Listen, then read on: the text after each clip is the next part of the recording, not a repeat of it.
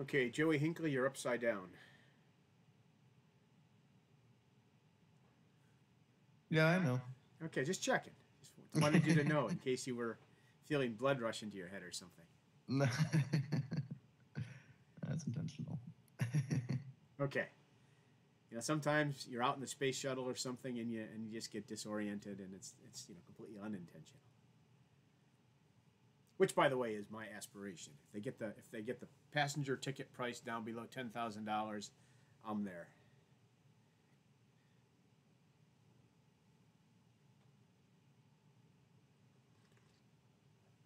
Let's see, where are we? All right, let's slow roll this kickoff.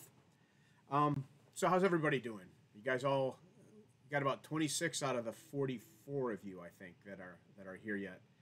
You guys, everybody doing okay? Everybody finding their way back?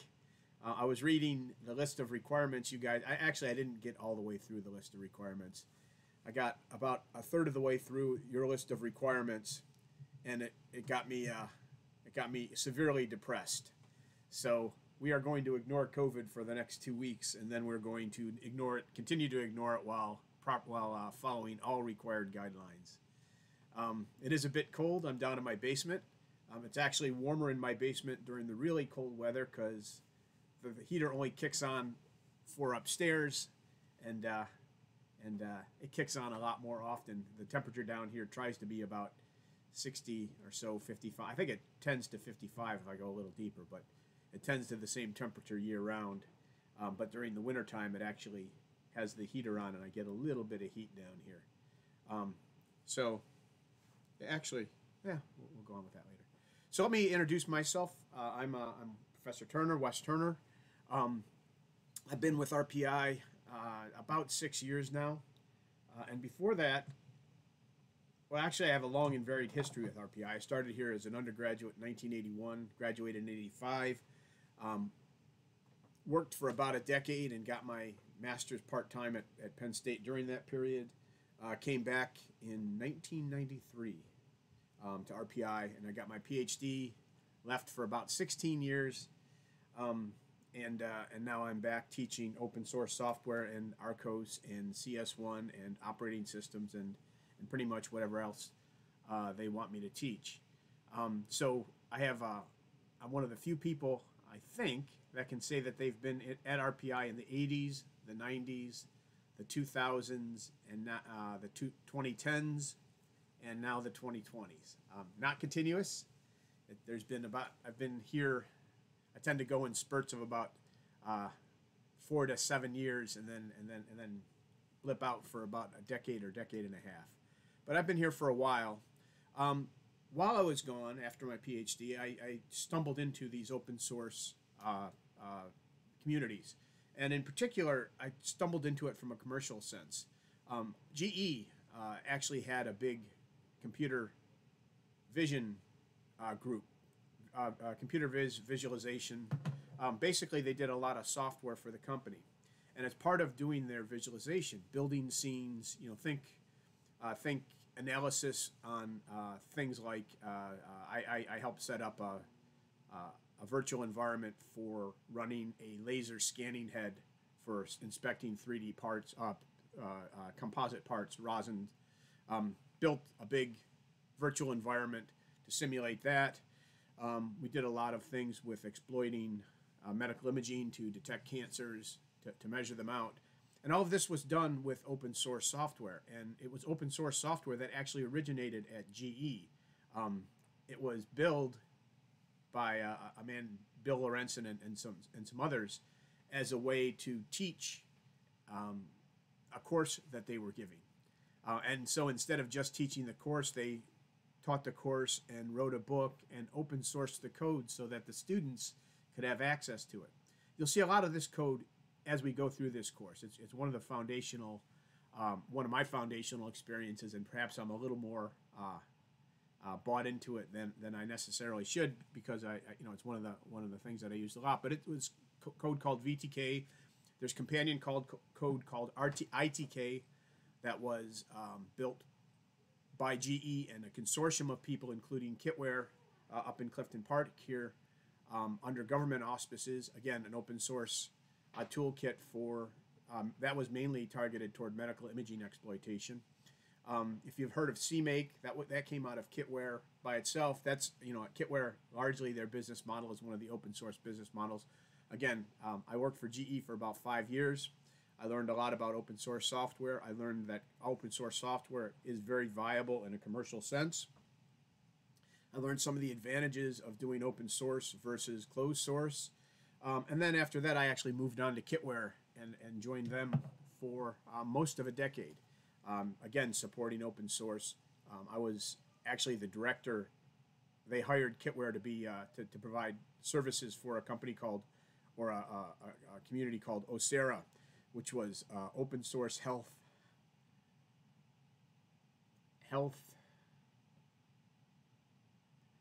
it's my electronic health record agent. So I was the director of open source operations there. That was a project that was, if you've heard over the last decade or so about problems in the VA, this was a project to try to revitalize the VA's software development by open sourcing some of their code. And we had a good run of about 6 or 7 years. I left after about 5, I think.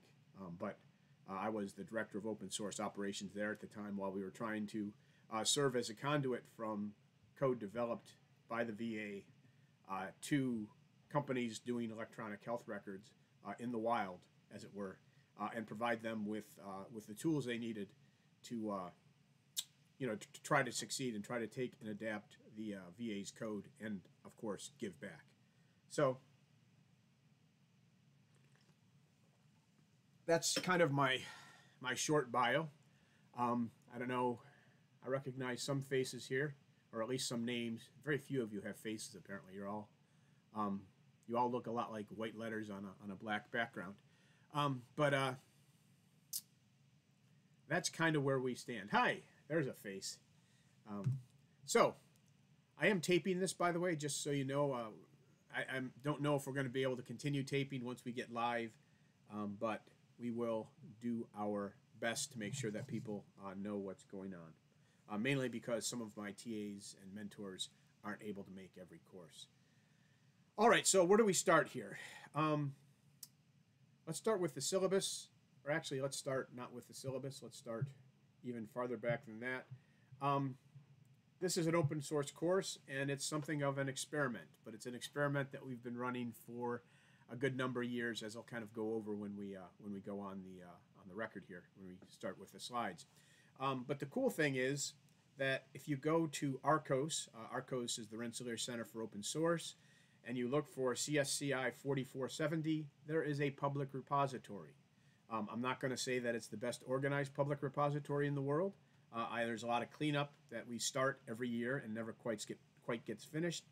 But I will be working on this and trying to make it more understandable as we go along. But if you go there, you can download your code, and after our second week, you will actually have a lot of experience with Git, so this will be pretty easy for you. But everything we have here is on this website. The major things you want to look at are the modules. Lectures, and going back a step, lectures and labs are old. That's deprecated. I'm keeping those around until I find out whether there's anything there that I'm missing. I think at this point I am pretty much good to go, and they will probably be disappearing during this semester. Assignments we'll get into a little bit later. You're going to have to write a homework, a paper on open source communities. So that's where the assignments comes in. There's your projects that we're going to get into. About a third of the way through this semester, we'll start on the projects. But we're just going to forget the assignments for the next couple of weeks. And we're going to focus on modules and possibly resources. So if you click into modules, these are all the modules, the teaching material that we have for this semester. Today we're in the introduction. The material I'm going to present is on the history of open source, a very short presentation on Linux that I really would like to spend more time with, but we're a pretty jam-packed semester, so I do kind of not do as good a job on that as I'd like. And then the slides I'm going to go over in just a second, which are kind of the syllabus kinds of walkthrough. Next week we'll do Git.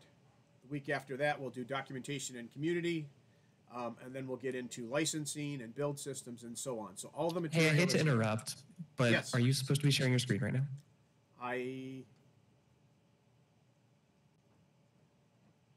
I thought I was, because I'm seeing it in my view. Hold on. Let me see what's going on. Oh, if you make a... Let me check something out. Maybe the stage view. Yep, my apologies. I locked the stage view earlier, and somehow it got unlocked.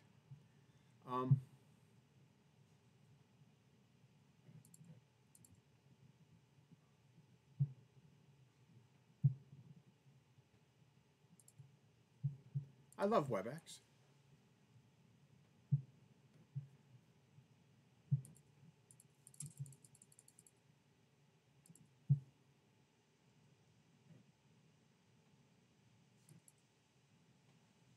Well, this is weird.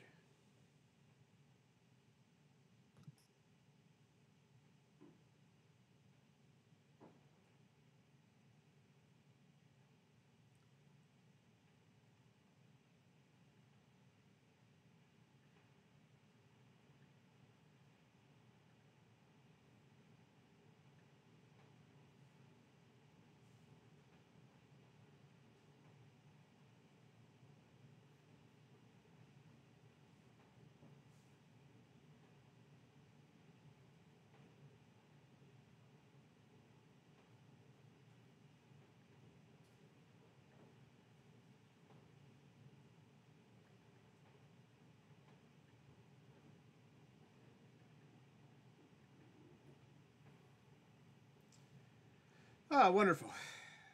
This is apparently broken since the last time I needed to do this.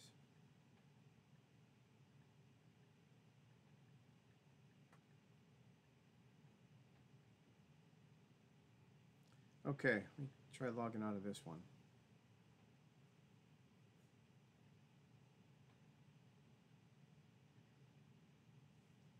I like to run this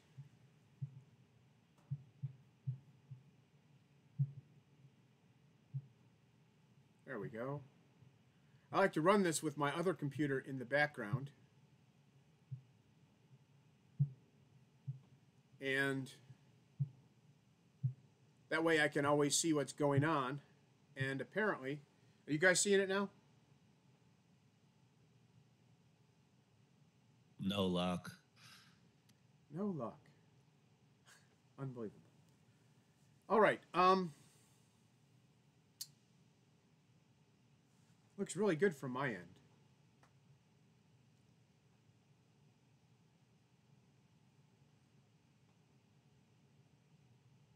Well, I think what I can do is this.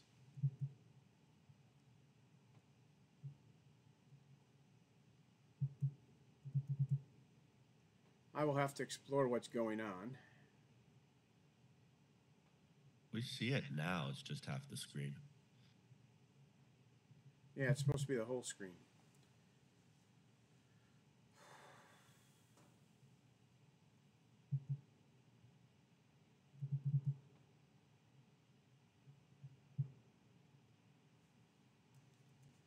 All right, it's a good thing I went over this ahead of time so that we're all set to go.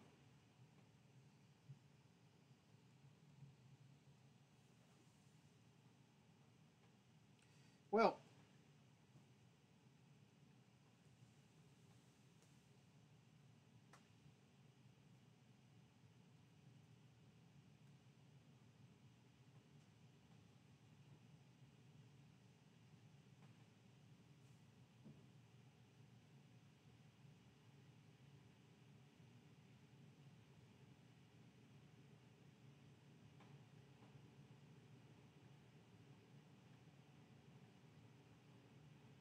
okay, I'm going to give this one more chance because otherwise I'm not sure exactly what I'm recording. This has always worked well with the OBS software before, and it isn't working so well now.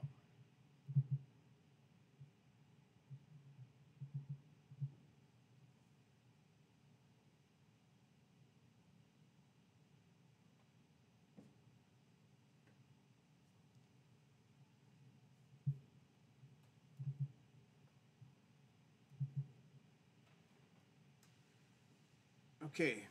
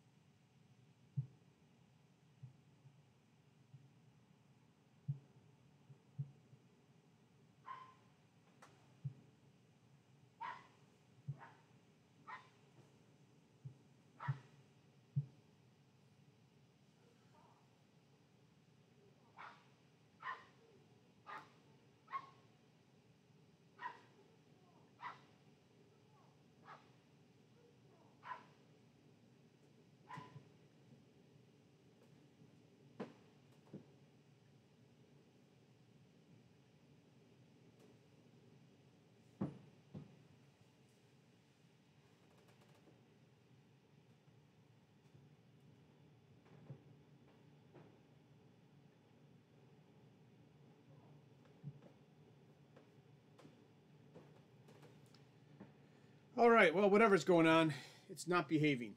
So I'm going to have to ask you guys, I'll share this screen and we'll see what happens. And I will work on this for next time. But in all honesty, I checked that out ahead of time and it looked like it was working. All right, so let me go back to sharing everything again. And you guys may have to reconfigure this just a little bit. I think what I'll do is share screen 2, and then I can just throw things up onto screen 2. I love computers.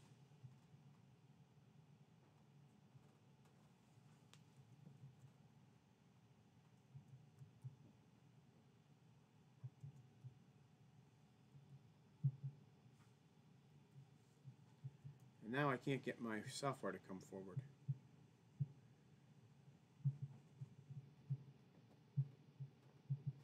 There we go.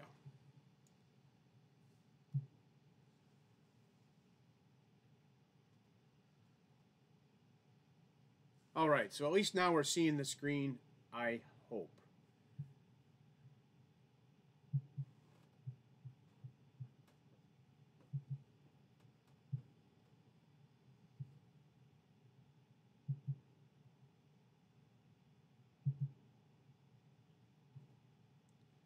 Give me just a second to resize a few things. But we're going to lose all the cool effects, unfortunately.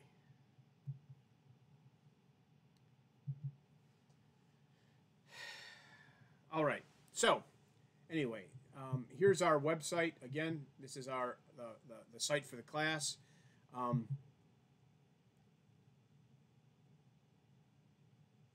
What we can do is you can come in here, you can download the code with Git, from Git, and we'll have Git. We'll hit Git in the next few weeks. Next week we'll hit Git. This is the assignments directory. You can ignore labs and lectures. They've been largely subsumed into modules. Modules is the layout of what we're going to cover. Today is introduction. We use different ways of generating the lectures. We just because of different preferences on people who have taught the course before.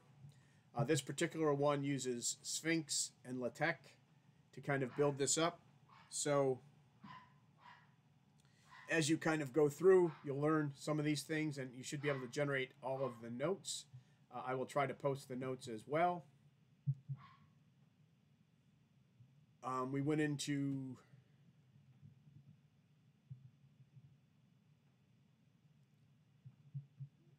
I don't know if we went into resources or not, but resources are a lot of things like we have some backups of material that we've gotten rid of just to make sure we don't lose it all. The important stuff here probably is sample quizzes. These are all the quizzes that have been given in the spring and fall. I will add, there's 2021 is in there. That's the last time I taught the course. You'll notice there was only one test in 2021 just because of that was the COVID shortened semester. But all of the quizzes we give there's 2 tests during the year. Here's spring 2019, test 1 and test 2, etc. As I give the tests, I don't let you see them. I don't put them out here until after the semester is over, but once the semester is over, we put them out there. I will provide study guides as we get closer to your different tests. I do have a schedule put together for this year, and it's basically just, what I said. What we're going to do this year, what we do every year, is on the Monday, we will have a lecture. That's what we're doing now. Or Tuesday, we'll have a lecture. That's what we're doing now. And then on the Friday, we will have a lab where you'll work through some of the material and get a chance to kind of practice what I went through when I was actually doing the lecture. The lectures I like to try to make interactive so you guys can ask questions. I generally am running through as we get later in the semester, and we're doing things like Docker or TensorFlow. I'm generally running through examples so that you guys can see as we go through. And then on Friday, that's your chance to do roughly the same thing, generally a little bit more complicated, and you have a little bit more time. So that's the general flow of the semester. We will have at some point after we get into about the beginning of February, what we'll start doing is we'll start transitioning into you actually working on your projects. We like to get past the licensing module first. That kind of tells you what licensing is, why it's important, etc. And once we've done that, then we will have you look at some open source projects that are out there in the world and do a written analysis of them so that you kind of see how things are organized and what you can do when doing your own project and what things you value. That'll be due, the 15th, the middle of February. And after that, we're going to immediately go into project pitches where we'll kind of pit our projects. And I've got it arranged so that we stay on a Tuesday, Friday schedule. Have our test, one more module, and then you guys will go on spring break. We really want you guys to have your projects picked out before spring break because that gives you an opportunity to at least think about them while you're on break, even though I don't expect you to do a whole lot during that time. Anyway, we come back, we continue on. We'll have you do a little update presentation telling us, what you've actually decided to do, some of the details, some of your preliminary work, and then somewhere around the end of April or middle of April, what we're going to do is you'll all get to do a presentation where you talk about your project, the things you've learned, and give us, hopefully demos and report outs on what you've done. We'll see how many projects we have. If we have enough time, we could conceivably squeeze out one more module. That's probably not going to be the case because we have to get rid of we have to get our number of projects down small enough that we can do them in 2 days. And quite honestly, I want to let you guys have some time to actually talk about your projects in a little bit of detail, not exhaustive detail. So, but we will kind of work through that. That's kind of the analysis of where we are, some of the material you need to know. Everything is, like I said, open. It's in this repository. We have a README that kind of gives you the people who are involved. We'll go over that in a little bit more detail, but if you're ever stuck and you don't know, how to get a hold of your TA or myself, that material is here. And then we also have a formal syllabus that will be uploaded to LMS shortly. So you're all expected to at least visit the website and read through the syllabus. And like I said, I will actually put this onto LMS as well. All right, that brings us to the first set of slides. First set of slides, we're largely going to talk about the stuff that's in the syllabus. So, you don't necessarily have to read all of the syllabus to understand this stuff, but anything in the syllabus kind of is the official word, and this is, my talking to you about what's actually in there. Excuse me.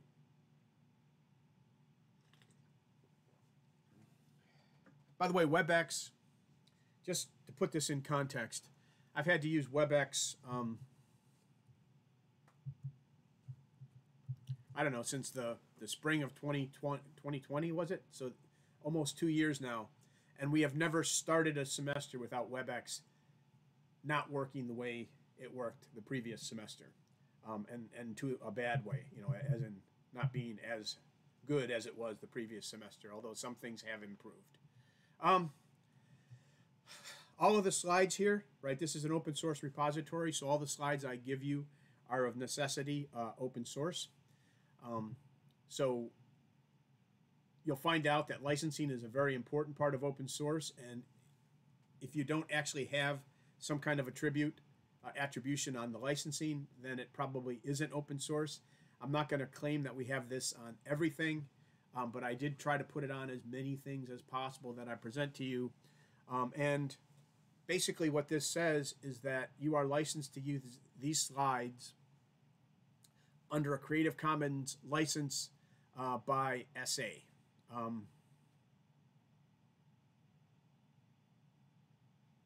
And what does that mean? Basically, you can take this and you can use it, and you can change it, and you can present it, and you can make millions of dollars off it if you can find somebody who will pay you millions of dollars for this course. If you do, and you need an associate professor, I will join you. But you can do all that so long as you do this.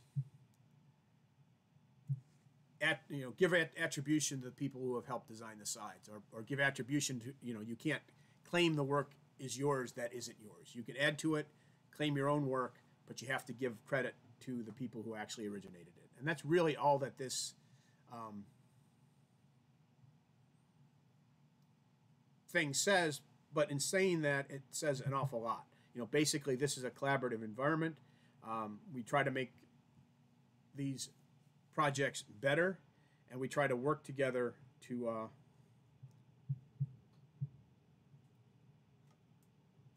sorry, I'm making sure that I can read comments because I just realized they disappeared on me too. Yeah, so that's kind of what this course is all about, is about that idea of shared data. And and Kate points out rightly that any modifications need to be released under the same or similar license. There's a lot of different CC ones. That was what I was kind of stammering over. I couldn't remember what the SA was. Share alike. SA stands for share alike. So the one other qualification on this is that you have to credit the people who did it, and then you have to make your slides open as well under a share alike license. And that's kind of a GNU or a free software way of doing things, which is good. There's chat. All right. Now, the other thing I like to do, this really isn't required by the license, but we got a lot of support from Red Hat over about 5 years. So a lot of these slides benefited, this course benefited from that association, and these people were very helpful. I won't go in as much detail on these things later, but I do like to get through it at least once so you guys can kind of see that we're trying to do things the right way. So people, Wesley Turner, I'm the professor, instructor. I'm an Amos Eaton 207. My office hours are going to be Tuesday 10 to 11:30 in person, and then probably Thursday 10 to 11:30 in my WebEx. That's still under a little bit of possibility of change as I kind of figure out what goes on this semester. Are we fully back, etc. But this will allow me to to offer both in-person and web access. My email, this is not my RPI email. You can also use my RPI email, which is turnu2@rpi.edu. But I'm more likely to access this one faster because the Turnu2 one is on the VPN, and sometimes the VPN crashes and I don't get the emails. We have a TA. He's a half-time TA, so only bother him half the time. Peter Lee, and again, he has a WebEx. We haven't quite determined his office hours yet, but we will get that out to you as soon as we can. And there's his email. We have 2 mentors this semester so far. I am looking for a third, and if I can pull one up, we will add them to the class. But they are Jeremy Max and Yi-Chen Lee. I believe that Yi-Chen is going to, he can't attend our labs or our lectures. He's got a course conflict. So what I've asked him to do, and I think he's agreed to that, is to hold his office hours right after the lab on Friday, so that if there are any lingering problems, he can kind of step in and help out right after that, so you guys can continue working on the same problem and kind of get some help on that. Right now, basically this says we're meeting here. We're going to meet here until, I hope, the 3rd week of classes, at which point we will transition to in-person. My goal is to get in-person as quickly as possible. There's no excuse for having technical difficulties all the time. And quite honestly, this setup worked all the time up until, well, I got you guys on. So I'm a little annoyed. We will get it going. Here's an overview of the course. Almost every class is going to have some reading material. There's also some general reading material in our repository. If we head back here and you go into resources, there's some reading material. I haven't gone over this yet, so I'm not sure exactly how good it is now. I tend to roll things off every year and add new things on. This Art of Community is something that I added in the last time we taught by Jono Bacon. He spoke at All Things Open, so did a very good talk on creating and maintaining communities, which is a big part of the actual work that has to be done to do open source development. So I added that in there. It's a nice little reference. I added this in here too. So anyway, just you can look through these if you're looking for some interesting material. Some nice little references. As far as I know, they all work, although, like I said, I haven't actually been able to go through and pull all of them up yet this semester.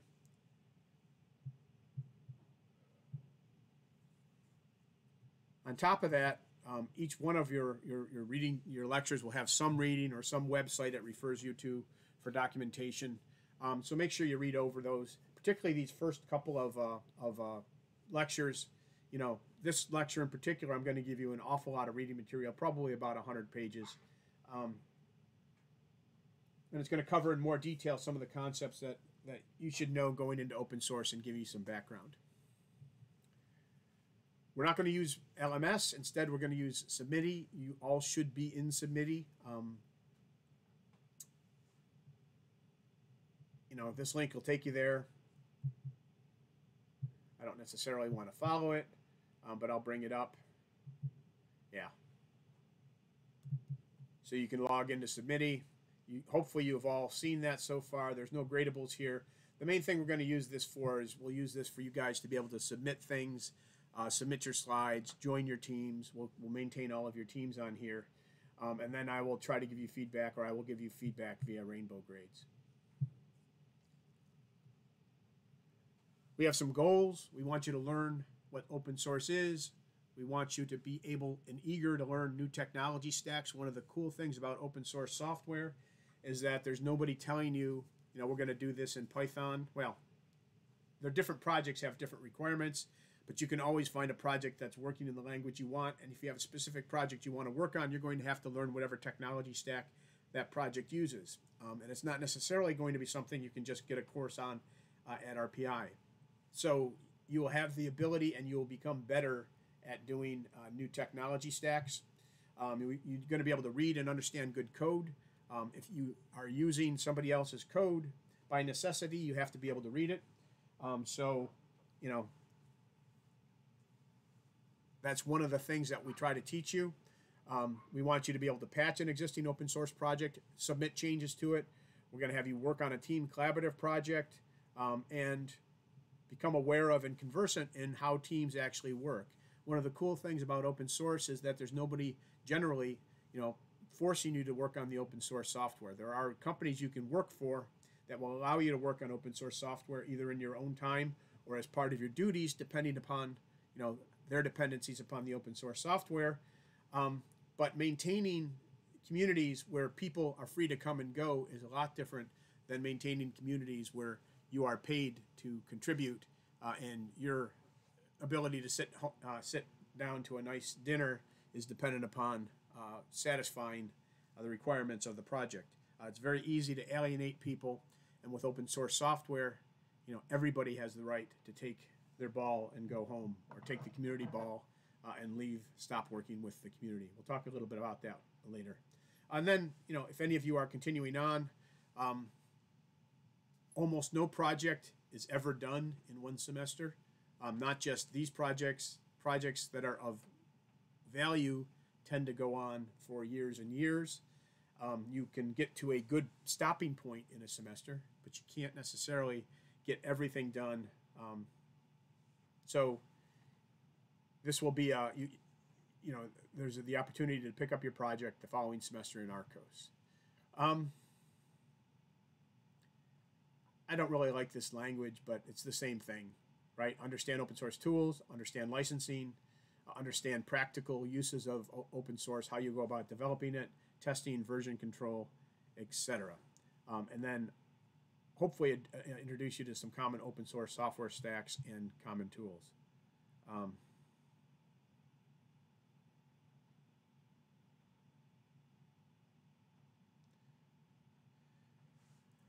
So to build the presentation, you basically need to install Python, and you need to install some Linux tools, and we'll get you installing some Linux tools during lab on Friday. So it basically uses a LaTeX and a makefile that uses Python Sphinx. So we can talk about that a little bit later. We'll talk about that on Friday, I think. Please ask that again at that point. It's a little bit more, it's not overly complicated once you have all the tools installed, but you need to install Make, you need to install Python, I think at least 3.8, maybe 3.9, and you need to install Sphinx and some tools for Sphinx. And then if you just go into the build directory, and so once you've downloaded the software, you just go into the build directory or into the module directory, like come into here and type make slides or make PDF or whatever type of output you want, and that's really all there is to it. I would recommend downloading. Your homework for Friday is going to be to do a bunch of reading, and we'll get to that in just a few minutes. On Friday, part of the lab has you setting up some environment stuff, getting yourself a Linux distribution, having a Linux distribution or a Linux that you can dip into either via VirtualBox or native or dual boot, or even in some instances like Docker. Will allow you to do all these things, and we'll kind of work on getting you set up with an environment at that point. WSL2 I think can do it as well. All right, and again that'll be part of lab. There won't be any homework due Friday other than you should do the reading that I'm gonna show you in just a few minutes. All right, so that's what we want to do. Here's the syllabus. First 3 weeks or so, well, not exactly. Today, tomorrow, or next week, and then we'll get into licensing and the rest of these. But it's roughly different topics that we're going to cover, not necessarily in chronological order. We're going to go over some different development tools and paradigms. I did a lot with scientific computing and statistical computing and such, so they kind of form part of some of the tools that I want to show you. And then we'll get into some applications, web development, some cloud computing, mobile applications, etc. last couple of classes, we'll hit maybe, I think right now it's set up to do TensorFlow, and that seems to be pretty popular, so we'll probably stay with that. And then you will also, at this point, be working on your projects. Again, class format, Tuesday we'll do lectures discussion. Friday we'll do labs, programming, development, writing, and discussion. So we'll do all that. Your first lab will be this Friday. Same bat time, same bat channel. Just show up here and we will get you set up. There aren't that many things that we mark. There's 2 quizzes. They're worth 10 points. We have you do a paper about a third of the way through the semester on what you've learned about open source and what makes a good community and what kind of community you would like to work in. That's worth about 10%. There are 11 labs. They're worth 30%. And your project, that adds up. If you add all those up, that comes out to 60%.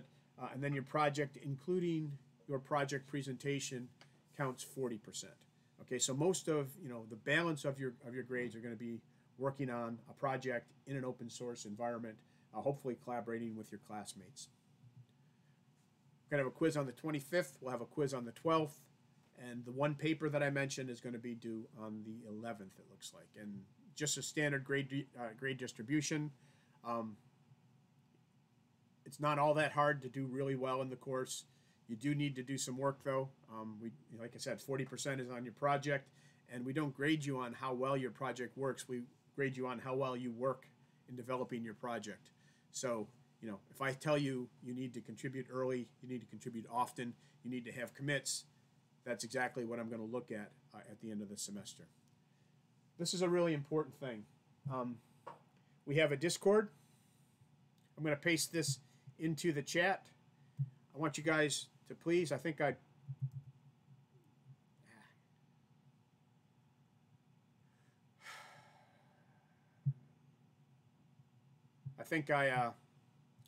sent this in the email message, but please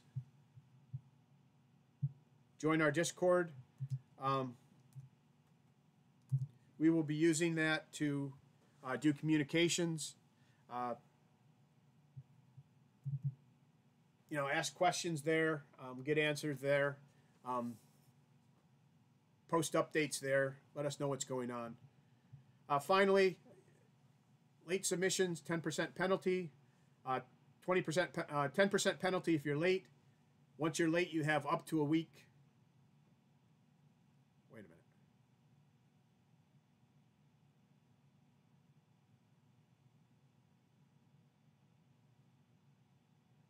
Yeah. 1 day late is worth 10%. Up to a week late, 20%. All right? So if you have problems getting your material in, please try to get it in within a week. You'll at least get some credit. We expect you to show up, particularly to labs.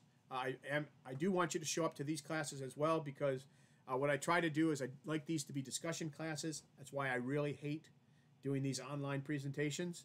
And at some points, we're probably going to get into divide up into debate groups and discuss different topics, pros and cons, and things like that. So again, regular attendance and participation. I do require formal excuses just because I figure that's the health center's job, and quite honestly, I can't go through and figure out if you're really sick or you really have COVID or what else is going on. If you get an excuse from them, I will generally give you a makeup.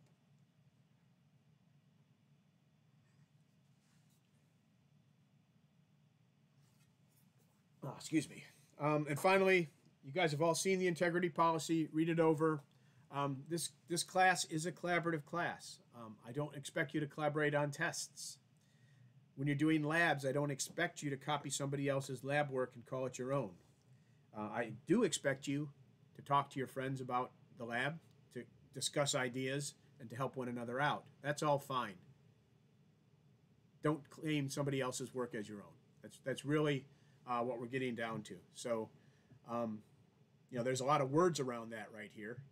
But what it means is tests are don't talk to anybody during tests. Those are completely your own stuff. Outside of tests, in labs, and particularly on your projects, I want you guys working together, but I want you all to take credit for your own code. I don't want you taking credit for somebody else's code. And as long as we kind of follow through there, This is not a very onerous policy, despite the fact that it takes up 3 slides. So, summary: collaborative environment, talk and discuss, in the end turn in your own work. And then for the project, everybody has to have measurable contributions to their project. So you personally have to have measurable contributions. They need to be in the open source ecosystem. There are other contributions other than code, design documents, welcome policies, guidelines, community policies. There are all sorts of things you can contribute. They all count. Code is going to be something that almost everybody wants to do. If you're finding it hard to figure out how to contribute, talk to me early. Don't talk to me at the end of the semester. Talk to me once we actually get started. All right, any questions on this? If not, let's get started. And you guys can feel free to ask questions as we go along. But let's get started on the next part of this. I want to go a little bit over the licensing, or over the history. So again, we're going to have the same boilerplate on most of these. I told you that there's going to be reading material. This is a really interesting book by Eric Raymond. This actually is part of an essay from him. Sections 1, 2, 3, and 4. I actually read all of those up through 9 last night. It's a good read, and I've read it a couple of times. But what he's discussing is what makes open source communities work, and the things, the leaps of faith you have to do, and how you go from being a single project with one person on up through a larger growing project, and what you can expect from a successful open source project. He's very optimistic. It's not quite as easy as what he says. But it's really a good characterization of an ideal, how you have to open up and how you have to work with people in order to get things going. And quite honestly, one of the things that he says in there is that it's much more important, it's much more vital for the community that you understand how to do communities than you personally be a whiz at programming, at least if you're running a project. So that's pretty good. Free culture. Excuse me. This is some of the thoughts that underlie, for example, the free software movement. It talks about IP, and it talks about society's conception of IP and how it changes with technology. I find it a little bit dry, but it's a reasonable thing to go through and look at it from the standpoint of, if you're looking at software, software is available under copyright, which means that whoever authors the software has the right to determine who gets to use it. And that's a very powerful thing, and it's something that's been used, for centuries in poetry and, literature and mathematical papers. And some of the questions that come up are, is software the same as a poem? And what happens if you kind of break down that intellectual property argument, and it gives some predecessors for things like how music copyright has evolved, etc. So it's kind of dry, but it's reasonable to read, and it's kind of useful. A brief history of regex. In your lab on Friday, we're going to have a little. One of the originators of this course was Krishnamurthy. Mukai Krishnamurthy, a good friend of mine. He was a puzzle guy. Regex has been in open source software since the beginning. It's one of the first, it was part of the AI movement where we were trying to get artificial intelligence semantically. So there are regex puzzles as part of your first lab, and you'll be expected to work through at least some number of those. This is kind of a justification for having that little module in there. So read that through. It's just a page. It won't take you too much. All right. So any questions on that? I have one more set of readings that we'll talk about in the very last section. We talk about Linux, assuming we get that far. This will only take you an hour or so to get through all of this material. Unless you want to read all of the Cathedral and Bazaar, that's actually a nicely published book. I read it a few years ago. It's actually really nice. This is just some excerpts from it. All right, so the questions we want to ask ourselves are, why open source, or maybe why not open source? And you'll see two different terms used, open source and free software. This is like the OSI terms. This is the free Libra software or free software groups, Free Software Foundation. And there's some interesting questions about how they're the same or how they're different. I should probably put this in the reading section because you guys should actually go through and read this. This answer right here is a very long, very good answer. It has the four software freedoms that underlie free software, and I think it also has somewhere down here. Yeah. It doesn't look like it has the 10 freedoms, the 10 foundations of open source.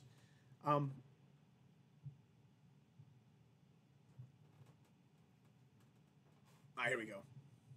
Right, here's the free software definition. Or here's the free software definition, and then here is the open source definition.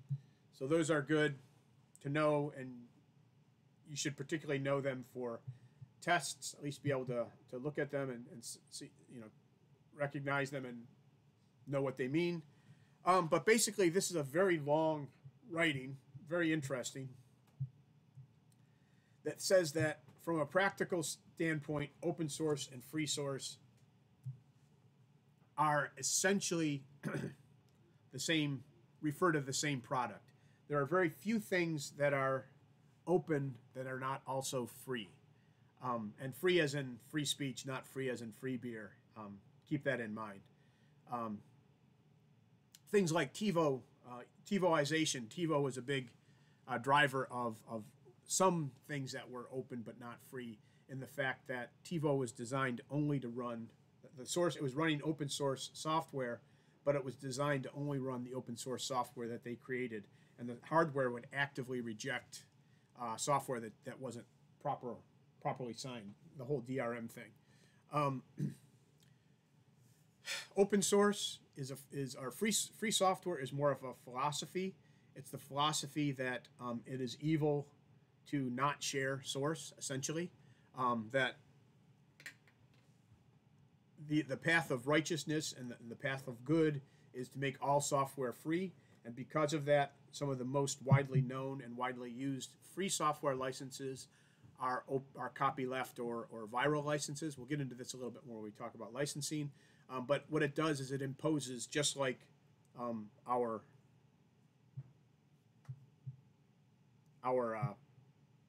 license for our presentation, right? Our Creative Commons license, it imposes a reciprocal requirement on people who use the source. So if you use a GPL piece of code, you have to also release your code GPL, if you distribute it.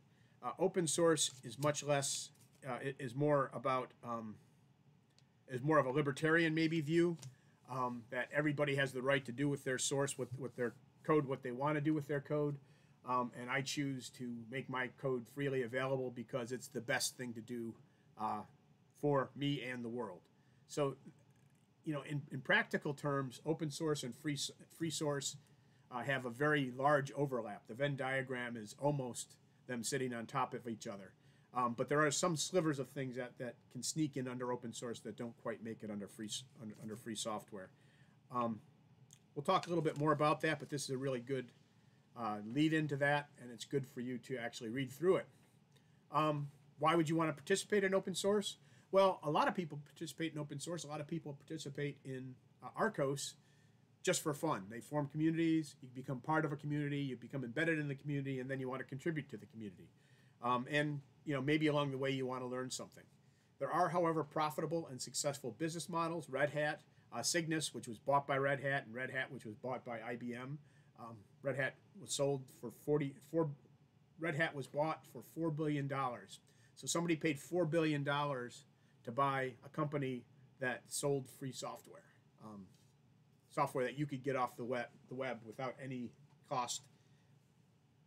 Free in both terms, free as in gratis, and free as in freely available.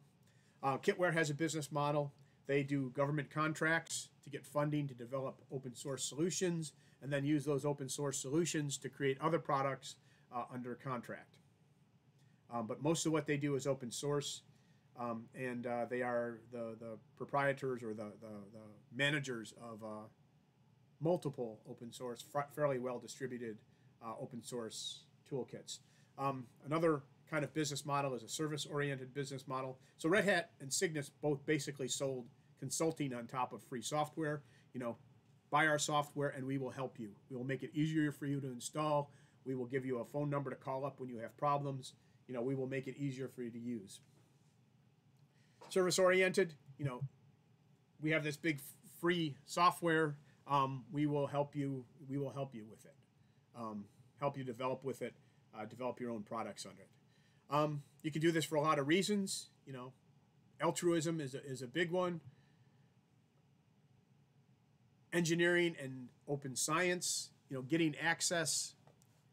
I don't know. You guys are undergrads, so I'm not sure how many of you have had to go through and read a paper and try to re-implement it yet. But particularly in the computational sciences, you will have to do this. And if you have to implement an algorithm, a complex algorithm, or get complex data based off of a paper, it's really hard to do all but the most trivial things in a reasonable amount of time. So if you're into science, if you want the advancement of knowledge, working in open source, providing your code in open source is that stepping stone that allows people to build on your work much more quickly, and it's much more fun to work with other people. It's just overall a more efficient and more enjoyable experience than being holed up in your lab trying to replicate somebody else's experiment from 5 years ago in a language you don't know, using all sorts of programming tricks that were obvious to the guy who wrote it, but not necessarily to you as a first comer to this specific field. Intellectual freedom is a big thing. The whole concept here, idea is a property. That's one of the things you're going to kind of explore in that reading on free culture. If I have an idea and I share it with you, right? I still have the idea. You haven't stolen the knowledge from me. Now, you may have stolen a way for me to make money off of it, but you haven't stolen the knowledge from me. So I'm no poorer having given you the knowledge than I would be otherwise, so long as I have a decent, so long as I'm not depending on this for my daily bread, or I have a decent marketing strategy that will allow me to continue to exploit it. Again, open medicine, data, chemical compounds, effectiveness of treatment, the more we share, the faster we can move these things out. Here's a big one. A lot of, if you've done Scrum methodologies, if you've done Agile methodologies, a lot of these have come out of the needs of the open source world, where people, volunteers, are working together to generate something big. And you need a way to kind of make that work. Excuse me. You have to find a way to make that work.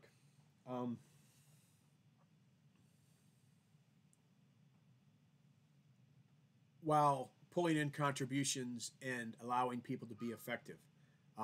So this whole scalable software development has resulted in Git. It's repositories that are very good at merging and managing multiple branches. It's resulted in models where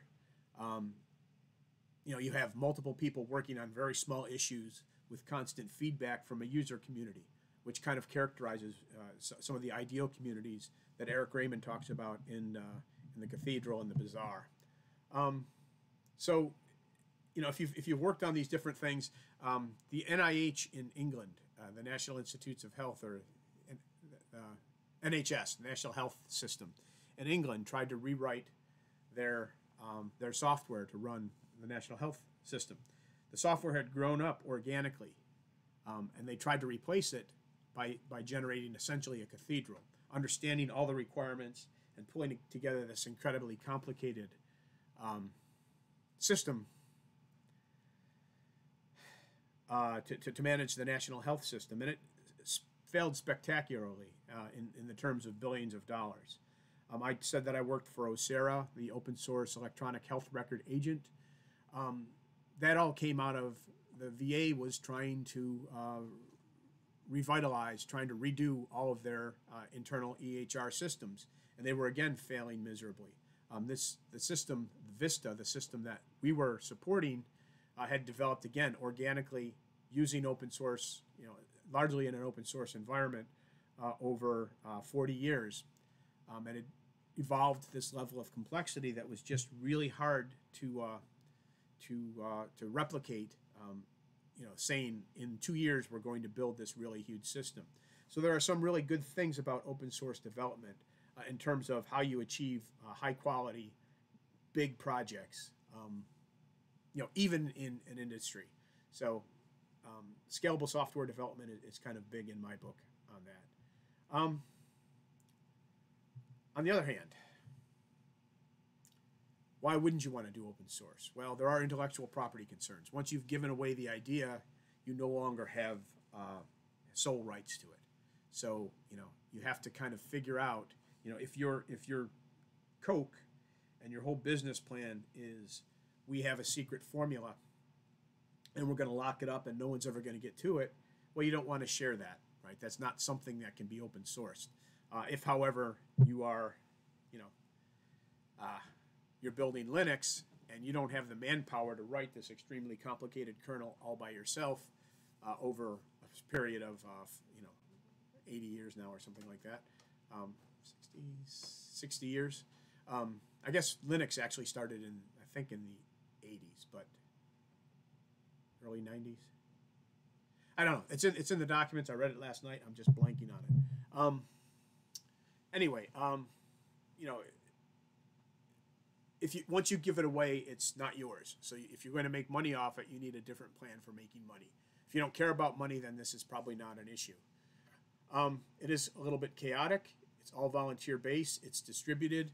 And while there's generally one or a few people at the top who make the decisions about what gets in or what doesn't get in truth, if it's really open source, there's really no clear authority, because you could go into Linux now as a person, as an individual, you could fork it, and as long as you abided by the open source license, I believe it's under GPL, is it under 2 or 3?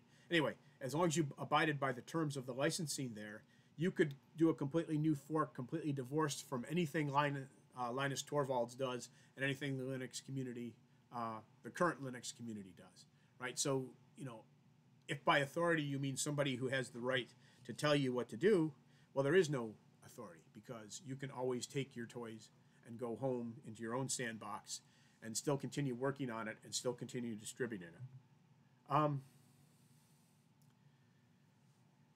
It's hard to change code sometimes.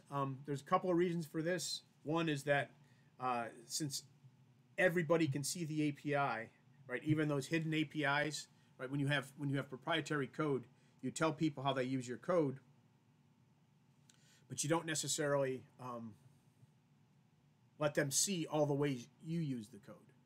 And those little hidden internal APIs, all of those can be seen in open source software. And when you change those and you give the next update to somebody and they've been relying on this hidden API to do something spectacular on their own, and you've removed it or changed it, you've now broken their entire code. So backwards compatibility is extremely important in an open source project. You break it periodically. Almost every project has to break the public API eventually.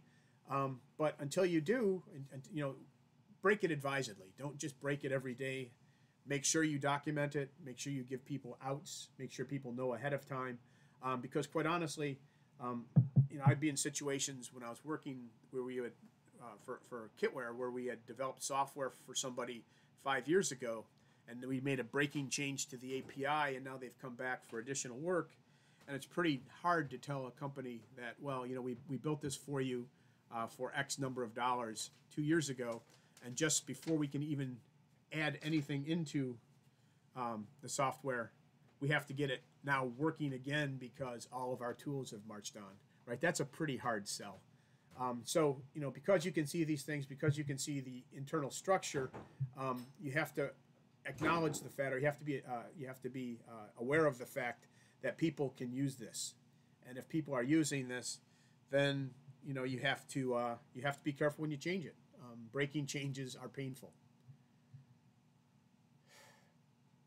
When you start working on a project for this class, when you start working on a project for Arcos, I can guarantee that you won't get all of the benefits of open source software. You won't be getting people from around the world telling you you have a bug. You won't be getting free energy from from Google Summer of Code. Lots of stuff won't. Lots of the benefits that the Linux kernel gets will not be available to you. In order to get to that point, your community has to grow to a certain size. Now, if you look at some of the projects we have, in particular, if you look at Submiti has kind of reached that point.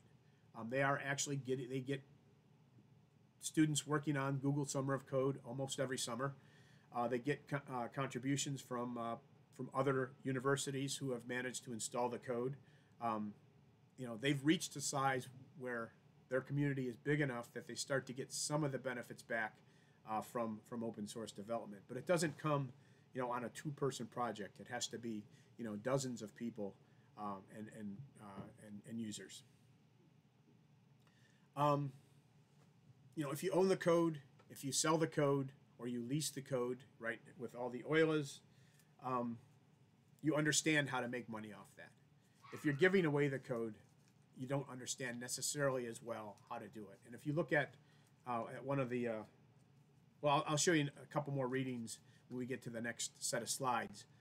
But they actually talk about some of the business models that are available and that have been successful under open source software.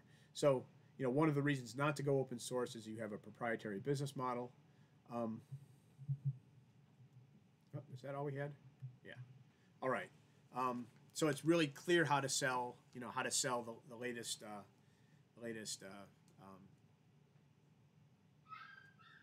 World of Warcraft, or you know, whatever the latest game du jour is. All right. Any questions? 1991. Thank you.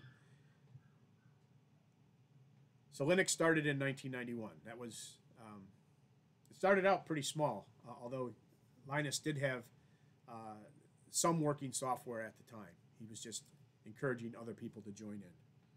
Any questions about this part of it? All right. In the cathedral and the bazaar, we talk about two different worlds. And in the cathedral model, and I'm going to say that this is not quite the same cathedral that it used to be. There was development by a single person or by a chosen committee, right? And the idea was that this group would encapsulate all of the requirements of the software. They would largely write the software. They would largely test the software. And when they had something that was solid and ready to use, they would throw out a beta and begin presenting it to users who would largely expect a nearly finished work of art, as it were. And the concern was that if you didn't give something that was very solid, easy, you know, usable, didn't have a lot of bugs, that they would try the software once, throw it away, and never try it again. Okay. In order to do this, you needed to understand all the complexity of the software, and you needed to be able to basically, you know, within a single group, do all of the work necessary to get there. So all of the funding, all of the money had to come from essentially you. The bazaar model, right? Think of this as a flea market or a open source market. The idea here is, don't start out by building the cathedral. put up a couple of stands. Get something that people can use, that's functional, and that actually does something. And then immediately open it up, release early and release often, and don't worry about minor bugs. If you get minor bugs, but you fix them almost immediately, then what you're going to do is you're going to build up goodwill among your user community, because they know as they find things that are wrong, that you will make it right and they will be able to continue their work, right? So the whole idea is this is a much more chaotic thing. You have to really listen to the people you're distributing it to. You have to have very fast cycle times, and you need to, you have to kind of be willing to make your users part of your development team. And as you get into commercial software now, right, we're no longer building cathedrals. We're trying to mimic this model inside companies by having agile design and stand-up meetings and all sorts of different mechanisms to try to mimic this bizarre model that kind of occurs naturally in certain types of open source projects. One good way to get involved is start by doing something you're interested in. A lot of you will probably do games. I would change this now. I think I probably should have gone through this slide. We see a lot of people doing things on web development. Some of it is games. Some of it tends to be on things unique to the RPI community, unique to the RPI campus. Shuttle Tracker, Yaks. Students have problems signing up for classes. Quacks, when Yaks had a couple of years of sketchy launches. So all of these tend to be things that are interest or are critical to your experience, and they form good things, good projects, because one, you know about them, you know about the sticking points, and also you have a built-in user community, including yourself. These are, by the way, these are different quotes from within the Cathedral and the Bar essay. Good programmers know what to write. Great ones know what to rewrite and reuse. Basically, what this says is don't fall prey to the not written here or not invented here syndrome. If somebody wrote a really great module, a piece of code that you can use, and you decide to rewrite it yourself, why? There's always something else, always some other place your code, your energy can go that would make the project better, and all you have to do is give credit to somebody else. And that's kind of the whole theme of open source development. I like this one. Plan to throw one away, you will anyhow. Most of the time when you develop software, your first successful product is not necessarily as good as you would like, not as cleanly written. The act of writing is an act of discovering. So the act of writing the code actually helps you discover what the code should do. That's part of why this cathedral model has so many flaws, because as you're writing the code, you're learning a lot about about how the code should be written and how the code should work. If at the end you have this big cathedral, it's really hard to tear that down and build it up again. So, if you're doing this more incremental development, it's much easier to throw away your earlier successes that weren't quite as good as they could have been. Your interests are your interests. Find a problem that's interesting. And if you have the right attitude, you keep your eyes open, you're looking for some place where you can contribute, eventually you'll find an interesting problem come your way. Release early, release often. This is probably the hardest thing that I try to get through to this class. Don't release garbage, but release as early as you can in a way that you can keep things, that has to run. People have to be able to see what it is you're trying to do. It doesn't have to have all the bells and whistles. It doesn't have to do anything. It does have to do something. And then once you've started that initial release, follow it. Keep working on it. Be responsive to people's needs. And if you do that, you can build up a lot of goodwill, even if you have a lot of initial bugs. And that kind of goes right hand in hand with that next bullet as well. This one I liked. We have this, we are in a situation where, every 4 years we lose an entire group of students, right? Every year we lose 1/4 of the students who are interested in anything. So we see in Arcos a lot of things that come to this kind of fork. The original developers are gone. Can we now, at this point, continue development by handing it off to somebody competent? And as the person running a project, knowing when and how to hand it off and finding somebody competent to take over can be the difference between a project that runs 3 years and done or a project that runs 12.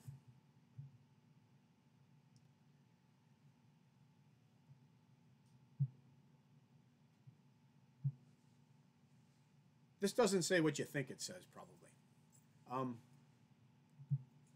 Given a large enough beta tester and co-developer base, almost every problem will be characterized quickly and the fix will be obvious to someone. This is a better way than some have phrased it. This is the many eyes make easy bugs, make for easy bugs. What this says is that if you got a lot of people, you're going to find a lot of bugs. And if you find a lot of bugs and you have a lot of people working on those bugs, these people working on the bugs are going to have different viewpoints, and these, by the way, can be the same people. They don't have to be, though. With this much diversity, you're going to find more bugs, and you're going to have people that have different outlooks and different ways of doing things that are going to be able to take bugs that, maybe a specific bug is hard for me, but you understand it, or it's something you've worked on before, it's something you've seen before, and you can fix it quickly. So it says that if you have enough people using your code and enough people who are skilled in developing your code, then it's easier to get rid of bugs than if you don't. And that, again, comes back to this Cathedral thing, right? Cathedral, a lot of problems with software that comes out of industry is that the people who tested it are the same people who wrote it, or at least the same company. They have the same expectations. They're working from the same spec. They test it in a way that it meets their expectations. Well, these people may not have anywhere near that same expectation if you have enough of them, and that allows you to get rid of bugs much more quickly. And by the way, I should dig up these statistics, but there have been studies that have shown that finding a lot of bugs during development does not mean that the code that's released is of low quality. Finding a lot of bugs generally means that you've gotten rid of more of a higher percentage of the bugs than projects that don't find a lot of bugs. So, finding bugs early is really useful and important. Okay, wow, there's a lot of stuff here. Smart data structures and dumb code works a lot better than the other way around. The concept here is just you're writing code that you're going to share. And if you write really intricate, smart code that's hard to decipher, it's going to be harder for other people in practice to use your code to either fix your bugs or to improve upon it, or to even incorporate it into a new usage. So if you do something smart with your data structures such that your code can be absolutely trivial, that's really easy for other people to see and to fix and understand. Really intricate, cool code is hard to understand, and that makes it not as good in an open source environment. And treat people well. You're doing a community. Beta testers are willing to test your buggy product for whatever reason. So treat them like you appreciate the fact that they're using your buggy software for whatever reason. And they will become pretty valuable because they will help you expand faster with higher quality code. This one is kind of like what is that, Mancala? Really simple game with really complex strategies. If you have a really good tool, you should be able to use it in ways you don't expect.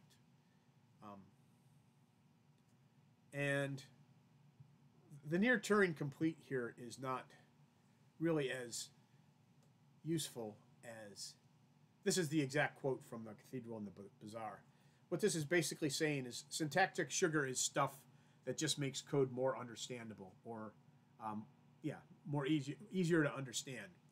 So this basically says, if your code is easier to understand, that's good.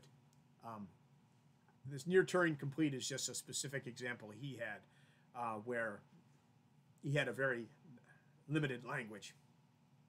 The syntactic sugar for complex languages can become overly complex and result in too many pages of specifications and hard to parse code.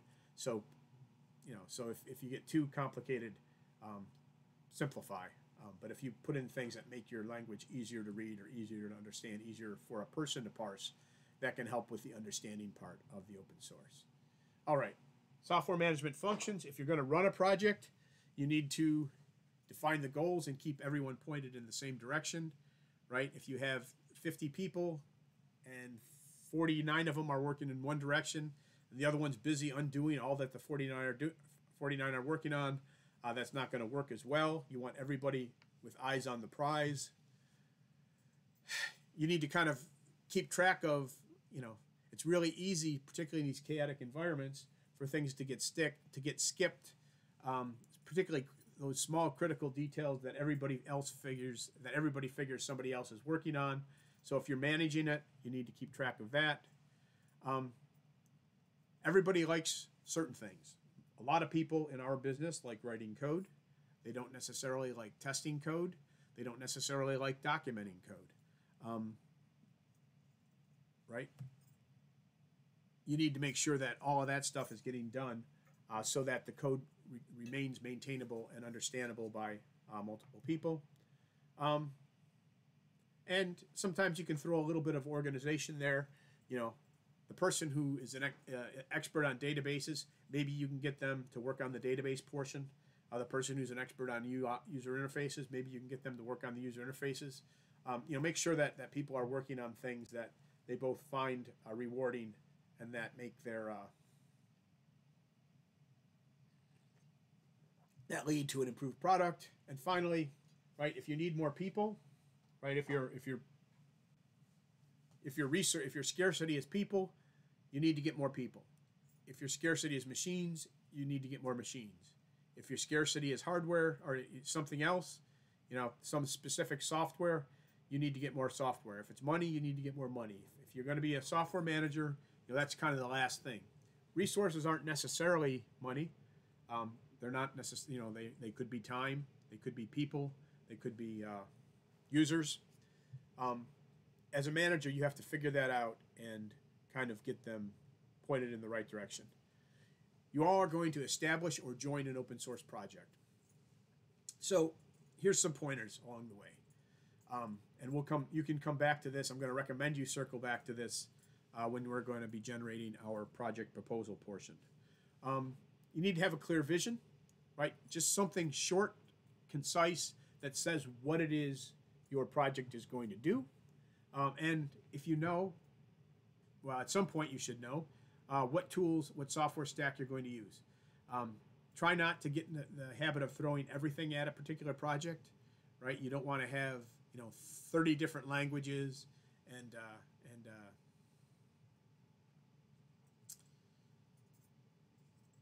multitudes of different build systems, etc.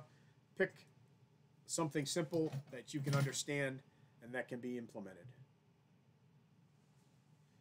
You want to get team-oriented people. You want people who are all in it for the same reason, right? You don't want two people in there in particular who have conflicting views and who are unable to compromise. That's a pretty easy way to, result in an early fork or a broken project. At some point, you're going to have a leadership structure. One person, you don't need it. 2 people, you probably don't need it. 5 people, you're probably going to want to start thinking about how you come up with breaking conflicts. How do you decide among competing priorities? How are you going to decide what code makes it in and what code isn't good enough? How do you decide what direction you're going to go in?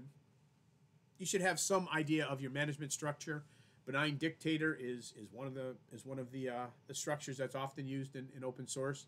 That's just assuming that there's one person that makes the decision, and they generally are listen to everybody and make a reasonable decision. But you can also have consensus. You can also have vote. You can also have vote based on meritocracy. People who have contributed the most get the loudest voice. Establish an effective software process. Before you have 100 people contributing to your code, you want to know what requirements do you have for style. What requirements do you have for testing? What requirements do you have for documentation? Do you have a standard way of doing your APIs? Do you have a standard naming convention? All of those things and the process for how you're going to bring code in. Do you do a pull request? How many reviews do you need? All of that should be defined before you get to the point of having 100 contributors. At one or two contributors, it's probably not required. But as you start building to 4 or 5 or 10, somewhere along that line, you're going to want to start defining these things so that you can avoid pain and avoid conflicts. And then how are you going to talk? We're going to use, in this class, we'll use Discord. We'll use Submiti for some things. We'll use emails for one-on-one or small, one to a few kinds of communications. Discord will be our major way of chatting. You can also have mailing lists. We'll have periodic face-to-face meetings too, hopefully twice a week. Decide those things as well. And again, some of these can change or be refined or come into being, after you're past your initial few months of a project or your initial few handful of developers.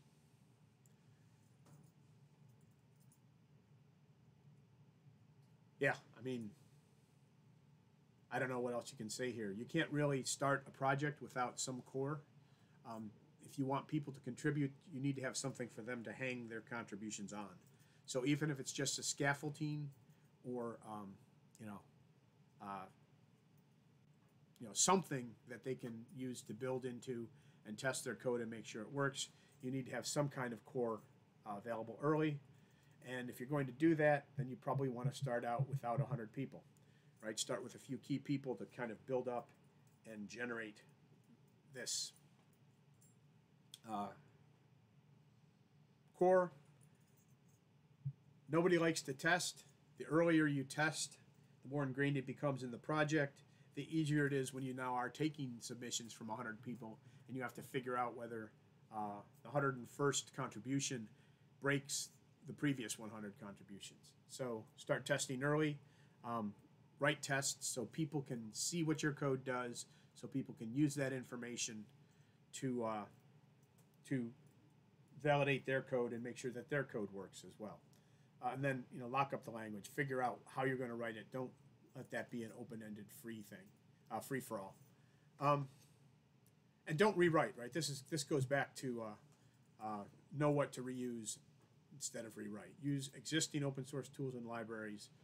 Don't feel that if you didn't write everything, then it's not yours. You are providing your code as a benefit to other people. You should be willing to take their contributions as well. All right. And finally, we're going to talk about this in more detail during the licensing discussion in a couple of weeks. But licensing is extraordinarily important in open source software for a number of reasons, not least of which is to keep somebody else from stealing your code and making it proprietary and claiming it as their own and then stopping you from using it.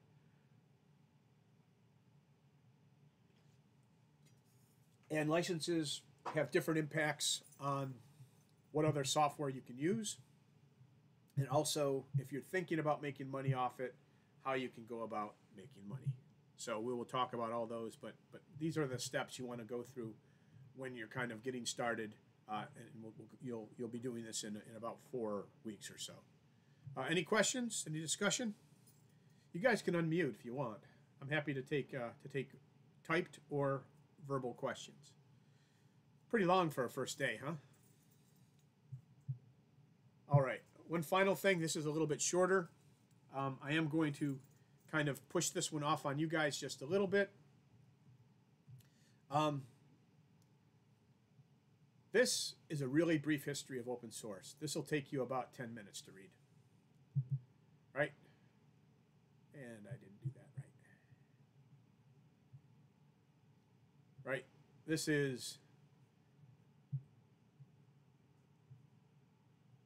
I don't know, a lot of blank pages. But 6, 7, 8, I think it's about 20 pages. But it's a real light read. And what it's going to talk about is it's going to talk about the development of this module here is on Linux. So it's going to talk about the development of free Unix variants. There's really two major flavors of this. One is the Linux, GNU Linux branch that arose out of the GNU software tools and Linus Torvalds Linux kernel, changes to the Minix kernel. So that's going to be one group. The other group came out of Berkeley. Berkeley was working with Unix developer AT&T, and they were extending AT&T, and AT&T had a proprietary core, and BSD kept improving on the tools around that core until the point where AT&T stopped giving the code out largely for nothing. It had a $50,000 licensing fee, but if you were a research organization or a university, you could get it for nothing. BSD decided that they finally wanted to kind of break away from that, and they had a couple of different ways, a couple of different projects that went through and developed a BSD variant to the Unix kernel owned by AT&T. They did some black box work. You characterize, write a specification for what you need, and then you have somebody else go out and write it without looking at the original code. So there are two basic free Unix derivative trees. One is the BSD tree, and one is the Linux tree. And this one does a really good job of kind of talking about that and some of the philosophical underpinnings. This paper is not for the faint of heart. It is a very long paper. I think it's 44 pages, but it reads much longer than that. About the European community did an analysis of free open source software, and they did a pretty thorough analysis. They have a really pretty thorough history, and they follow that up with an analysis of market opportunities, cost reduction opportunities for existing businesses, and a number of different concepts that are pretty useful to know in the open source world. So read this one first, then read this one over the period of a couple of days in small bits, so you don't get overwhelmed. They do cover some of the same material. This one covers it, I think, a little bit more thoroughly than this one. All right, so this one is I think, like I said, I think it's 44 pages, but it reads much longer than 44 pages. So here we go. East Coast, MIT launched the GNU project, right? He got mad, Richard Stallman got mad that this laser printer they were using from Xerox was no longer supported, and he was unable to get it working on a new system because he didn't have access to the source code. So after thinking about this, he decided that it was a good for all source code to be free. And you should always be able to, if I'm using your code, if you've given me your code, if I've paid for your code, however I've acquired it, right, I've paid for the rights to have that knowledge. And so having paid for that or having gotten it free, right, I deserve the right to change it and modify it and make it work for me. And that was essentially, this came out of a printer stopping working. UC Berkeley had a long association with AT&T, but AT&T eventually, like all good things, came to an end. Definitely by the first, so this says, will all this be on SMITI LMS? This is a reading assignment. There's not a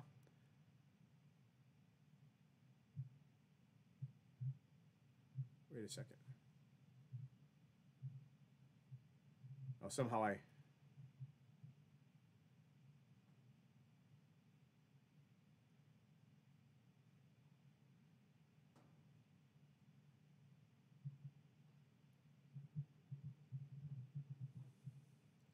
So the question is, when will these readings be completed?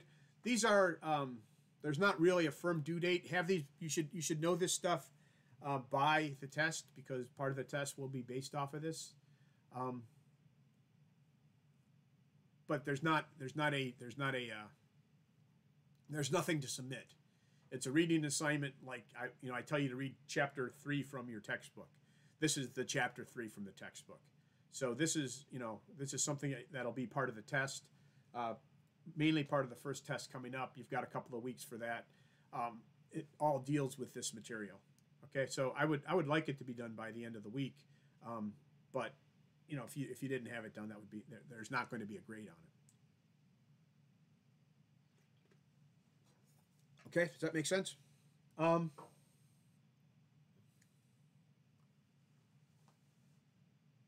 Yeah, and so AT&T had a working relationship with UC Berkeley, and UC Berkeley was writing all these tools based off of the Unix kernel that they were calling the BSD, the Berkeley.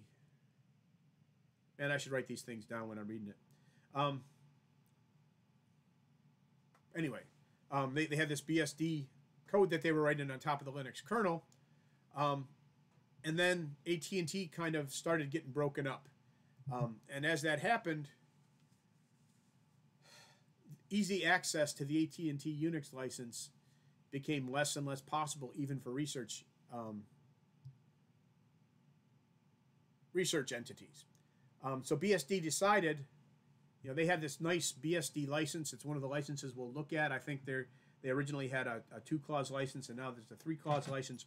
Very liberal, it's not a copyleft license. It allows you to do pretty much whatever you want to do with the code, so long as you say who gave it to you.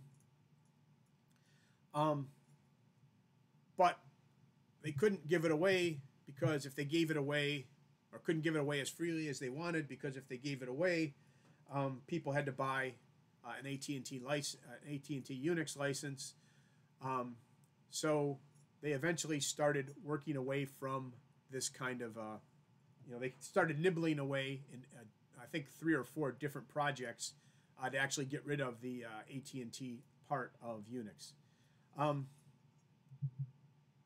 There are more, so there's 2 Linuxes, two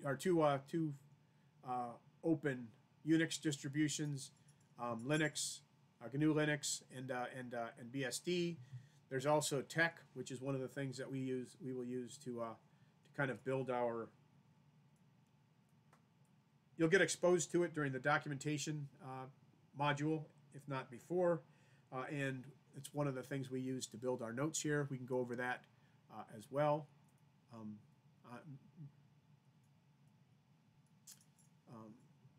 Let's see. Those exist today. They all started out at about the same time. Donald Knuth was writing a series of books on the art of computer programming, and then he got sidelined by the fact that he didn't like the tools he had to use to write his book. So he wrote Tech, which was released open source, and then that became LaTeX. And LaTeX is still one of the major ways of publishing scientific papers today, and I think he still hasn't quite finished up his Art of Computer Programming, but he's got I think 6 volumes is what I have. As this development was going on, we were also getting better communication strategies. Usenet groups and communities were forming. They were sharing code on these Usenet communities. So by sharing code, they were able to patch each other's programs and distribute code outside of going to a store and buying it, or buying a big hunk of iron from IBM and getting the code installed. And then along came something called X Windows, which was an open source consortium.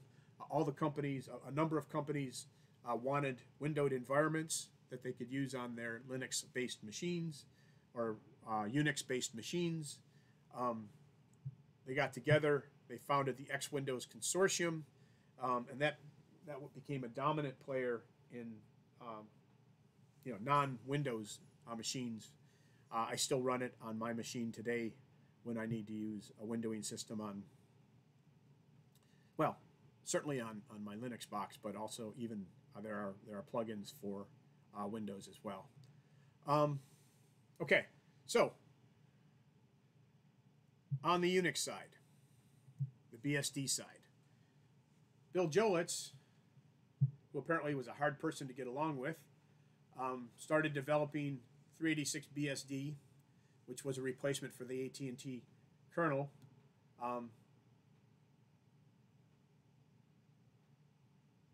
But he was hard to get along with. So somewhere along the line, people started branching off, and we got NetBSD, FreeBSD, and OpenBSD as forks of this original development or subsequent forks of previous forks kind of thing, or parallel development. So these guys were not all working together. He was the first to kind of come up with the first kernel that was free of the AT&T copyright, but he wasn't the last. And there are now multiple BSD kind of open Linux distributions. Stallman had generated GNU, but they were trying to build the kernel in kind of this cathedral model, and it turns out that that's kind of hard to do. Linus Torvalds was playing and having fun with a Minix kernel, and somehow encouraged the rest of the world to join him, and developed a Linux kernel using a lot of GNU software as the types of things that kernel could run. And that has now evolved as well. Red Hat, we've talked about, Debian. If you're familiar with Ubuntu is a derivative of Debian. I can't keep track of them. There's Arch Linux, there's Mint. There are a whole bunch of Linux distributions. Very rich ecosystem. Apparently fairly profitable, since there are so many people trying to actually operate in that domain.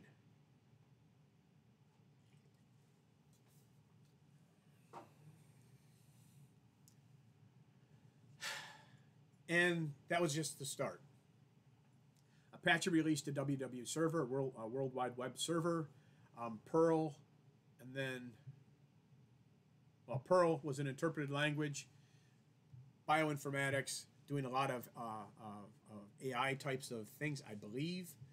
R is a statistical language. It's really good at doing statistics and matrix algebra kinds of things. You can use it instead of MATLAB if you're willing. And then Mozilla decided to give up their browser, which wasn't necessarily making them a lot of money, but it was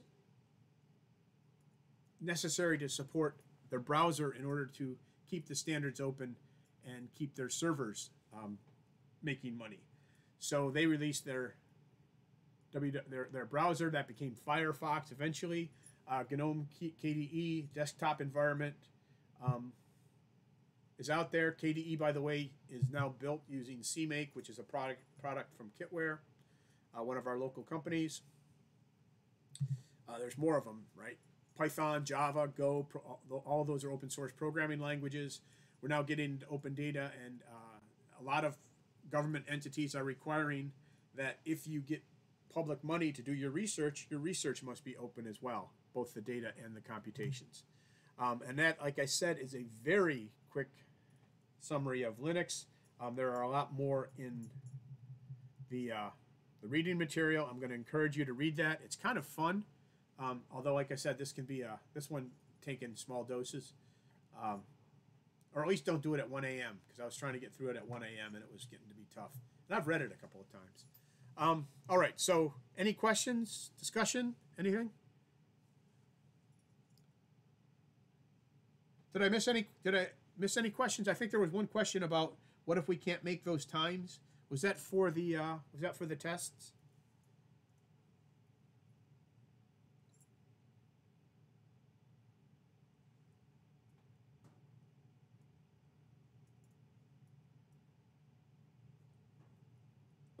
I didn't ask that question, but since it was asked, I'm guessing that are the tests during class time, or was Yeah, there a test block? the that I test will missed? just Okay. be during the class block. There's no separate time for them. Okay. Okay. My other question, I think it was asked before, is how do we like build the presentation? Because in the repository, it's not like there's a presentation there. There's just some Yeah. source files. I'll post these slides to the discussion or to the course materials on Submiti. But basically, to build the presentation, you have to once you install Linux, it's basically just you go into the directory and you type make. So here, let me hold on a second. So yeah, we have 5 minutes. Let me show you. I can't do it on this machine because I forgot that I present on one machine and work on the other. So let me stop sharing this and let me go back to sharing this. Let's see.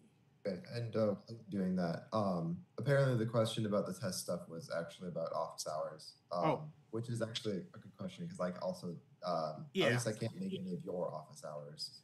So yeah, so Eric, the tests are going to be in person, assuming RPI permits, and I'm pretty open on office hours. Either hit me up on Slack, or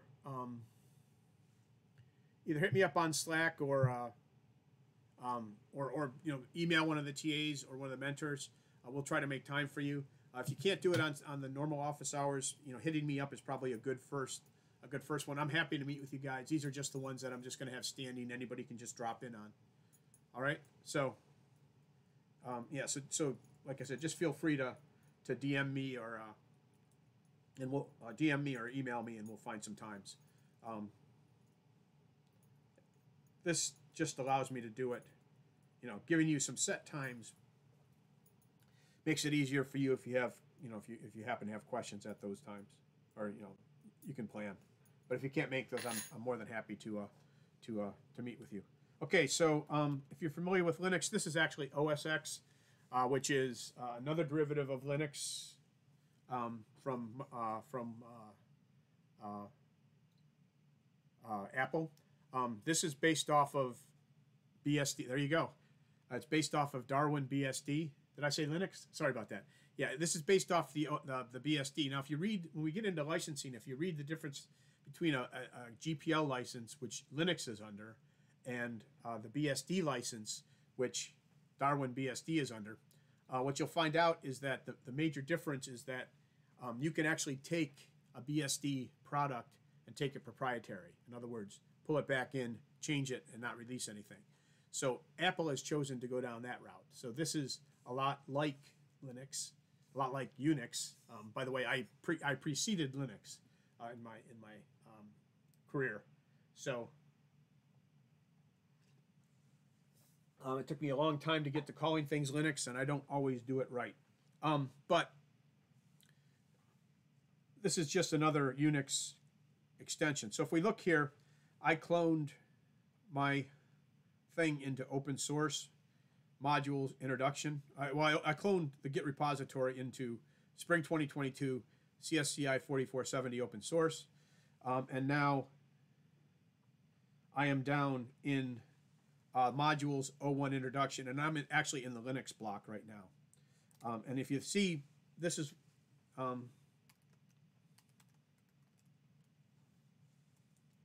what it'll look like when you first get there. So there's a make file and a source. If you go make -- help, is that it? Yeah. No.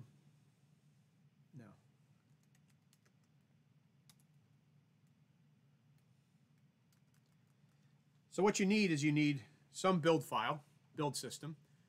Gmake will also work. That takes a make file as a spec, right? And the make file is included, right? So we can look at, this is what the make file looks like. Right, so these are the different things that you can make. Okay, I've been making slides. And I will post these, by the way, like I said. But there's the slides. And the source is down there. Most of it's in this index.rst file. There are a few illustrations and things down in the static and the CSS. And then there's this comp file that kind of defines things like the year, author, etc. Okay. So anyway, this is how you're set up, and then you just have to have Sphinx installed, right? Sphinx, and there are some other tools like there are some other Sphinx tools that Python will complain about if you don't have them. It's just a matter of getting them installed, and you need a Python. I think 3.8 will work, but I am currently on Python 3.9. Okay, so if you have all those, you just do make and then what you want to make, like slides, make PDF LaTeX. For this thing, I made slides, right? And then it'll just go and do a Sphinx build. And unless I did something wrong, this in a few minutes should actually create the build. And now we can look, it's created a build directory. And if we look under build,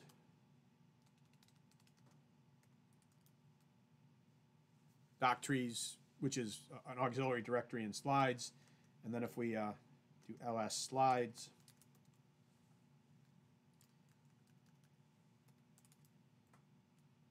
right, there's the files.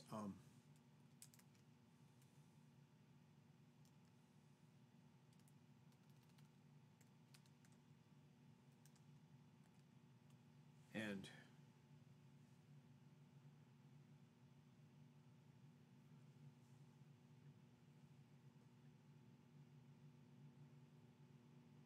that pops the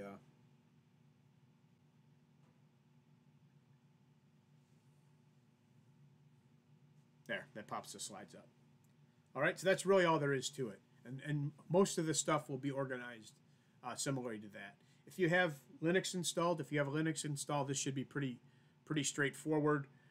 If you're trying to do it under Windows, it's a little more complicated in that you have to get either have to be working under something like WSL2, or you need to get a LaTeX compiler, or actually for this one, yeah, probably a LaTeX compiler. I use MikTeX and Sphinx installed, so it's not really all that difficult. All right, does that answer your question? And we'll help you out with that either during lab or in office hours or anything. All right. Thanks. Yep. All right, guys. We're about 5 minutes over, or 2 minutes over. That's not so bad. My clock's a little fast. So we will see you on Friday with your first lab, and a lot of reading this time.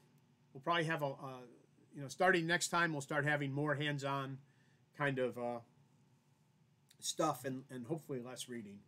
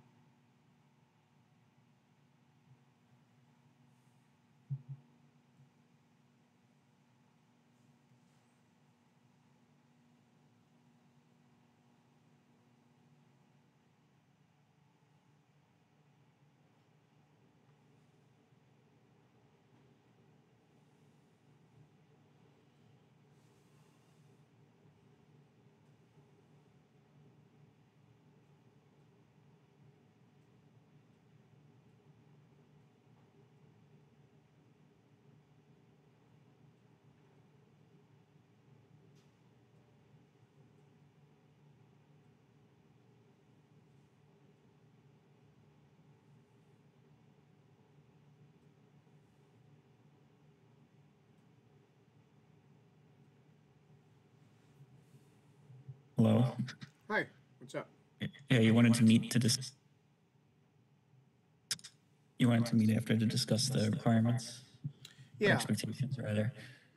So what's your background, Alex? So I'm ITWS. Okay. So and I think we have what algorithms or something is required. What was it? PSoft. PSoft. So the only thing we like to make sure is that you're comfortable in kind of an environment where can you see my screen now? No. What the hell is going on with this?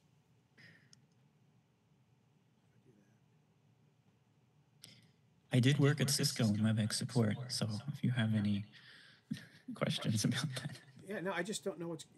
My main question is why this thing isn't working. I've been using the same setup for 2 years now, and it is no longer working. So there's two of you in the meeting. Do you have the Yeah. correct one set to be the on stage? Yeah, I even killed the other. You should be able to see both of them, quite honestly. No, it's locked to only one right now.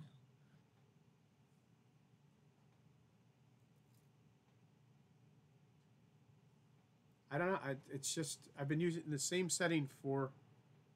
I'm gonna get out of my other one. Let's see if that.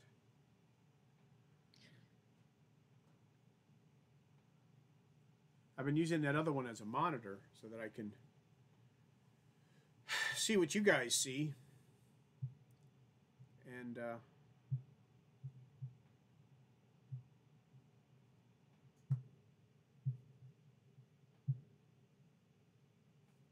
okay, and you're still not seeing it. Nope.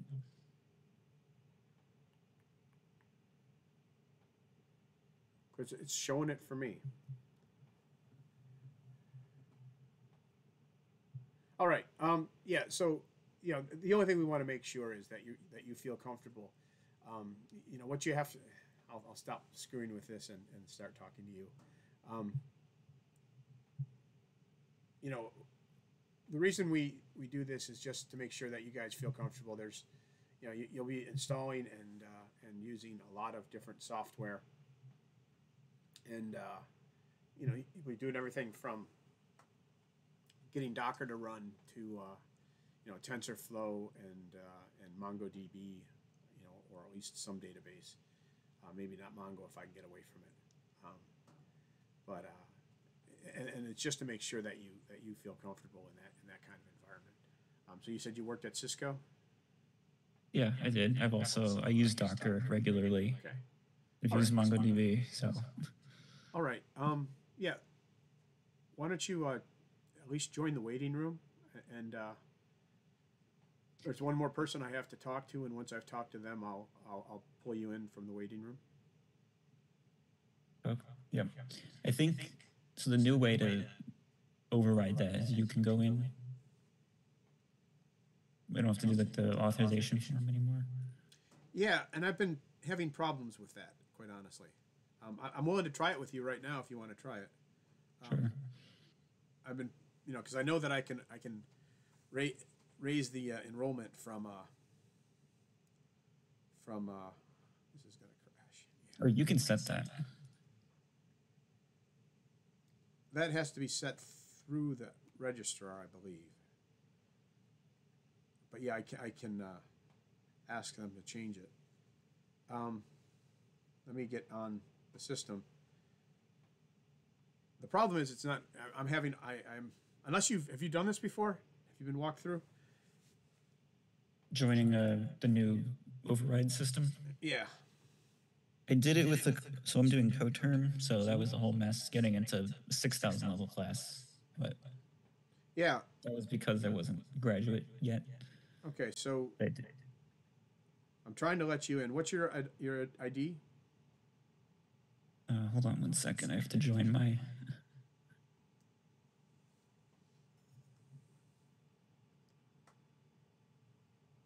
Okay, my ID 661 755 sorry, 661. 755 Okay. 114.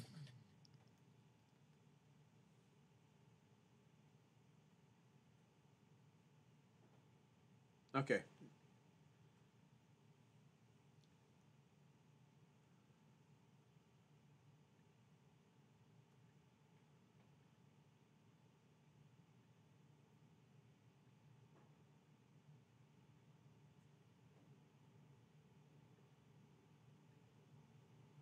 Okay, so I overrode you for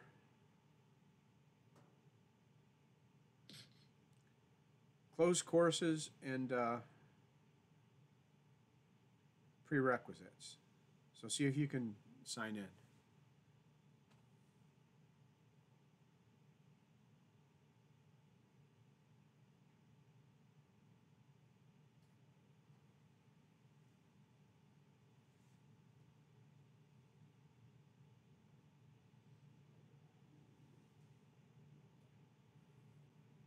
Should override you for the other one too.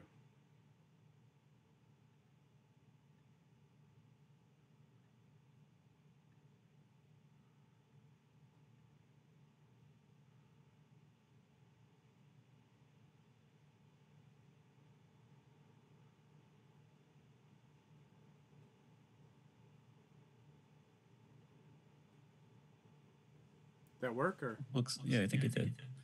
All right. I've been having all sorts of problems getting people through that. Yeah, I couldn't. I was going to go to check the box on the course list. That's how I've been doing it, but since it was full, I couldn't do that. So if I put in the CRM manually, then it worked. Okay. Okay. All right. Well, good. I wasn't very hopeful because I've been trying to let people in off the wait list, and the only way I ended up doing it was actually getting them to raise the cap. I've been giving everybody these permissions, and it just, I don't know, maybe they have to exit the wait list or something first. I don't know. It's ridiculous.